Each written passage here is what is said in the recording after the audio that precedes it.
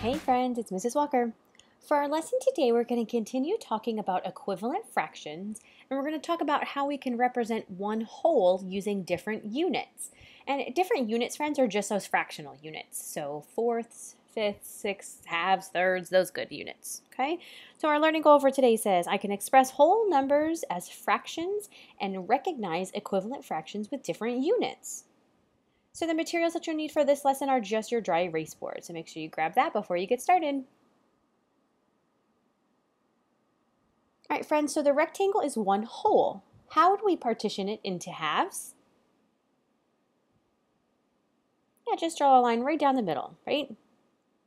So let's label each unit fraction. So my first half of my rectangle is 1/2. The other is also 1/2. So let's make this into a number bond. So here I'm going to draw a circle to represent one whole, right? Because that's my whole. And then I have two parts. So I'm going to take my fractional unit and I'm going to go whoop, and I'm going to move it down into one part of my number bond. And I'm going to take my other half and go whoop and move it right down to my number bond. And this represents one whole. So we have two halves to make one whole. I'm going to leave this up in the corner for us to reference. So we're going to partition the number line into the fractional unit from our number bond and label all the fractions. Okay, so here's my number line. You're starting at 0 for this one, by the way, friends. You're going to pause the video, partition your number line into halves, right, because that's what's shown in our number bond, and then label all of the fractions. And then I would like for you to put a box around the fraction that represents one whole. Okay, so pause the video, do that, and then click play when you're ready to go over it together.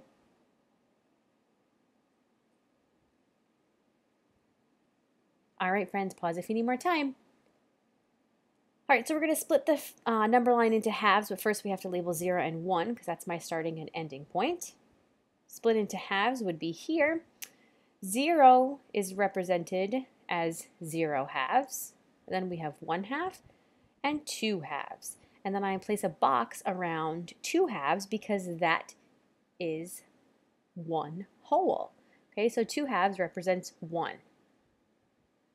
Okay, so 2 halves is equivalent to 1. All right, let's take a look at another one. So we're going to draw a number bond as indicated by the fractional unit. I say that fancy word indicated because that's what it shows on your problem set. So I want you guys to be familiar with that. So friends, all that's saying is it's going to tell you a fractional unit that's labeled or indicated on your problem set. So here is my number bond and thirds is your fractional unit.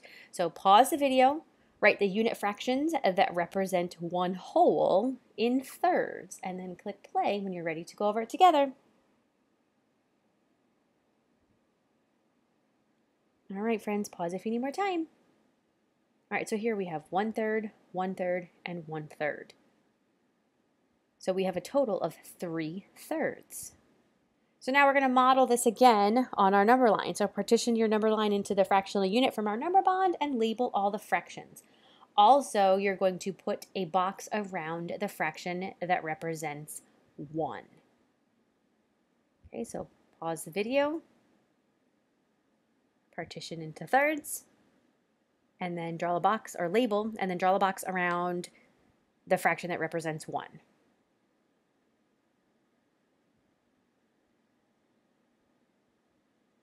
All right, friends, pause if you need more time. All right, so I'm going to split and partition my number line into thirds, which means I draw 2 lines, okay? Because remember, anytime you're dividing into a number, you need to have one less line when you're doing that. Also, friends, remember, it's so important when you're working with fractions to write neatly. And you want to try and have equal spaces in between.